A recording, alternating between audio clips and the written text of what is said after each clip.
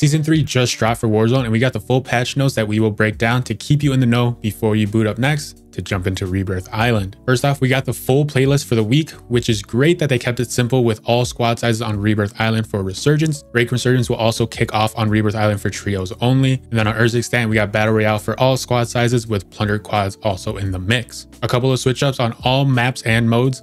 Bystanders have been moved around to switch up the flow of the games. We also have a new mechanic of squad assemble, where if you land close to your teammates, you will gain XP, cash, and an advanced supply UAV to help get to the looting and maybe find a rare chest or a loady chest if you are lucky. Now for Rebirth Island specifically, there are the biometric scanners that if you interact with one, you will get a key card that you can take to a buy station that can lead to ammo, cash, gear, kill streaks, and free items from the buy station and more. And if you got a teammate or teammates nearby when interacting, it ups the possibility for a better keycard, so possibly better rewards. Rebirth will also be getting a modified champions quest or the new contract like on Urzikstan and Vandal. Currently it says that once a certain number of consecutive wins or total number of wins are achieved, the ultimate contract mission will be confirmed. You will need 30 wins to get your shot at the Champions Quest on Rebirth Island. Last thing coming at launch is a new contract called Spy Drones that will have a bunch of drones spawn into an area for you and your team to take out. Enemies can easily third party and take out the drones and take the rewards, so check your 6. Moving over to the weapon side, there are 3 new free weapons that can be acquired via the battle pass of the FJX Horus SMG that is ultra compact with a best-in-class CQC damage and mobility. If you like getting up close and personal, this will be the move for you. We also have the Moors Sniper that is a single load railgun with insane velocity and penetration. Nice. And last, we got the Gladiator for all the melee weapon specialists out there. Now to the main part of this update, we got the weapon balancing to go through. Starting out with the ARs, the Ram 7 was nerfed as we expected with several damage and range decreases. The DG56 saw a slight nerf with sprinter fire increased, and then MW2 weapons got some buffs with the Lockman 556 seeing a damage and damage modifier increase, and then buffs to the M13C, the FR Avancer, and the Tempest Razorback. For battle rifles, the BAS-B, the MTZ-762, and the SOA Subverter saw nerfs across the board, with the Sidewinder getting another buff to its sprinter fire and bullet velocity. Moving to SMGs, the Ram 9 and the AMR 9 saw some damage nerfs, but sprinter fire decreases, so will be snappier, but will need more shots to down. There was also a very common nerf that came to the rest of the SMGs for MW3, where they increased the sprinter fire speed, which I'm assuming is to bring them more in line with the MW2 ones, since they have less mobility overall. The Rival 9, the HRM 9, which should have definitely seen way more of a nerf than just this, the Striker, the WSP 9, and the WSP Swarm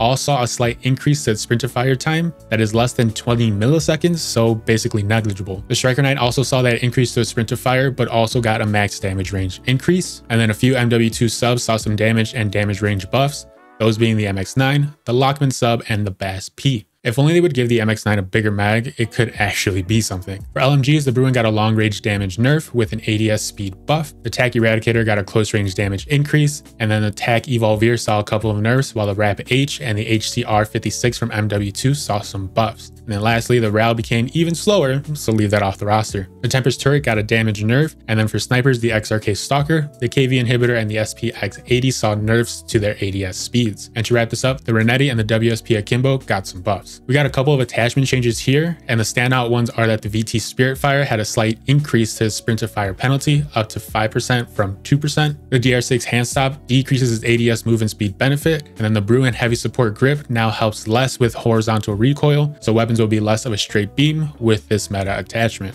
For lethals, there were quite a bit of changes that you can read here. The standout updates are that Semtex will do more damage to a smaller radius, and EOD will keep you from going down if you get stuck by a Semtex. The Breacher drone had its damage range increased up to 10 meters, up from 3.5, but it will do less damage overall. Claymores can do up to 250 damage, so hopefully you are fully plated. Last change is that the armor box caught a nerf where it will only drop 4 plates per person versus 6, so it won't even fully stock you anymore, so you're going to need to loot a bit more to keep plates inventory up. Now into the new mode coming with Rebirth Island, Ranked Resurgence. It'll play very similar to Ranked on Fortune's Keep last season, but with obvious changes with the new map. Full patch notes will be sliding through, but the highlights are player count is down to 45, so 15 total teams, and infill streaks that adjust certain POIs of Water Tower, Prison, and Lighthouse will be enabled when those roll out later in season to make each game possibly feel a little different when fighting and moving around in the center of the island. The rank reset if you played last season is that you will drop 1 whole division, so if you're in Diamond, you'll go down to Platinum, if you were in Gold, you'll go down to Silver, etc. Things to keep in mind when jumping in: We can always expect loadout to drop in Circle 2, fire sale in Circle 3, and restock in Circle 4. Bomb protection is reduced to 2.5 seconds, so you're going to need a drop soon or you're just going to be free SR for other teams. Oh, and one last thing, snipers cannot one-shot in ranked. That will be capped at 299 damage, so we'll leave someone truly one-shot, so be ready with that follow-up shot. Earning SR will change to accommodate the new map, so for kills, assists, or elims from your squad mates, here's the full breakdown. And then for final placement, you will get these SR rewards with 100 SR still awarded for winning the match. There are also seasonal SR challenges that you really don't have to try to compete. They are very simple as getting elims, assists, and placement for an easy 1000 SR to help climb quickly early in the season. Death fees also returned that are very similar to Fortune's Keep's last season, other than Crimson was bumped up to -7 SR, up from -6 I believe, as well as the deployment fees that were adjusted for Diamond and up, so going to be a little bit harder to stay in those top ranks. But yeah, that's about it for the Season 3 Warzone patch notes and this video. If you learned something new or you like my hoodie, let me know by hitting that like button, and if there's something that you like, dislike, or maybe something that I missed, let me know down in the comments section. I got you covered with news, updates, loadouts, and more for Call of Duty with Warzone and MW3, so be sure to subscribe to the channel to stay in the know for the next time you boot up. Appreciate you hanging with me, but above all, stay safe out there, and I'll catch you in the next one.